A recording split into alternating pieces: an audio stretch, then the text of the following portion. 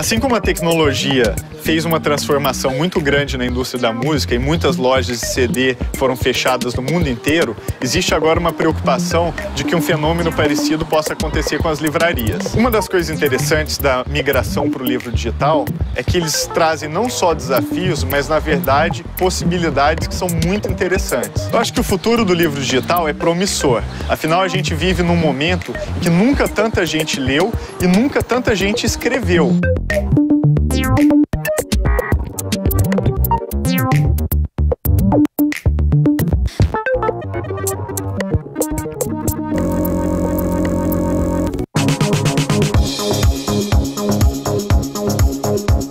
O mesmo furacão que sacudiu a indústria da música, agora ameaça sacudir também a indústria do livro. O livro em papel ainda era, por muito tempo, a melhor mídia para você ler um texto longo. O livro era flexível e você conseguia levar para onde você quisesse e não tinha uma luz de fundo que cansava os seus olhos. Mas isso tudo está mudando. Hoje a gente vive num mundo em que o livro digital começou a transformar completamente o negócio do texto.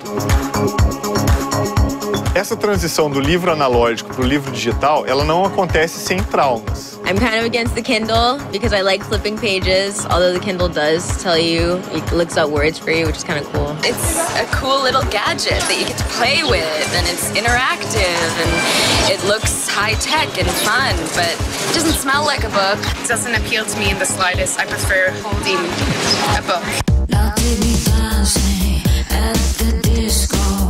Um dos principais pontos é que o livro digital incomodava algumas pessoas. Por exemplo, porque ele tinha uma luz de fundo atrás que geralmente cansava o olho das pessoas. I would like one of those devices that has the non-glare reflective ink, because that's easier on your eyes. Reading for pleasure, like on a Kindle, is awesome. But in terms of academic reading, I need to be able to underline and write, and I've tried doing that in digital books. And it's just not the same experience. Outra coisa que incomodava era a perda da formatação do livro.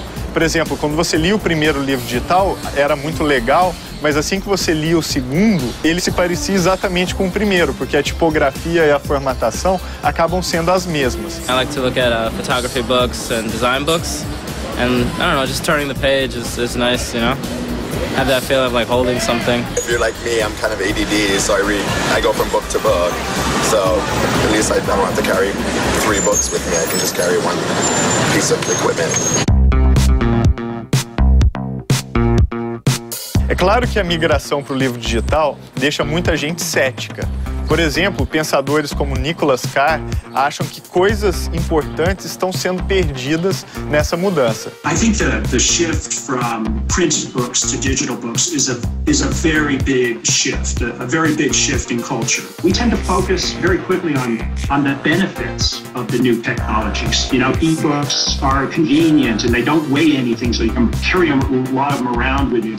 But what we don't recognize or don't appreciate are a lot of the fundamental benefits of physical printed books.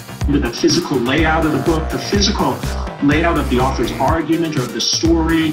We unconsciously, as we go through page after page, kind of build a mental map of the book and its contents.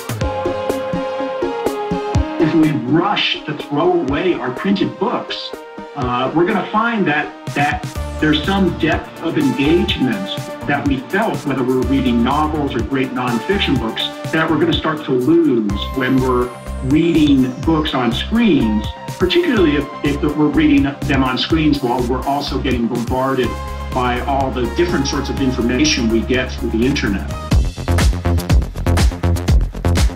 Um dos desafios da migração para o livro digital é a questão das bibliotecas. Será que as bibliotecas já estão preparadas para entrar num mundo em que os livros foram digitalizados? We were very early adopters. We actually started cataloging in electronic form in the early 70s.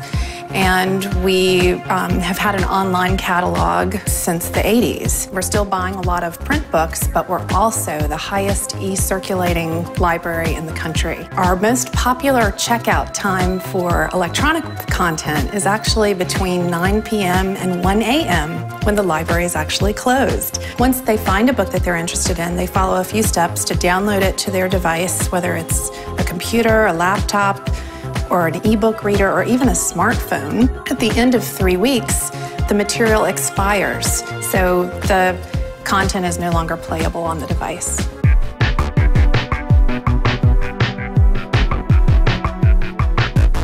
A fair number of our books, about 400,000 of them to date, have been digitized through the Google Book Project. We were one of the first libraries to sign up with Google to do digitization of out-of-copyright materials from our collection. Those are accessed many, many more times than our physical collections are accessed in our facilities.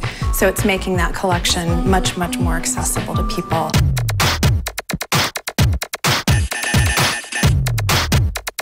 The amount of electronic content available at the library has absolutely increased, but at the same time, so has our on-site circulation.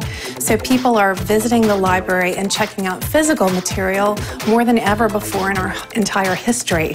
So our use is up all across the board, digitally and in person.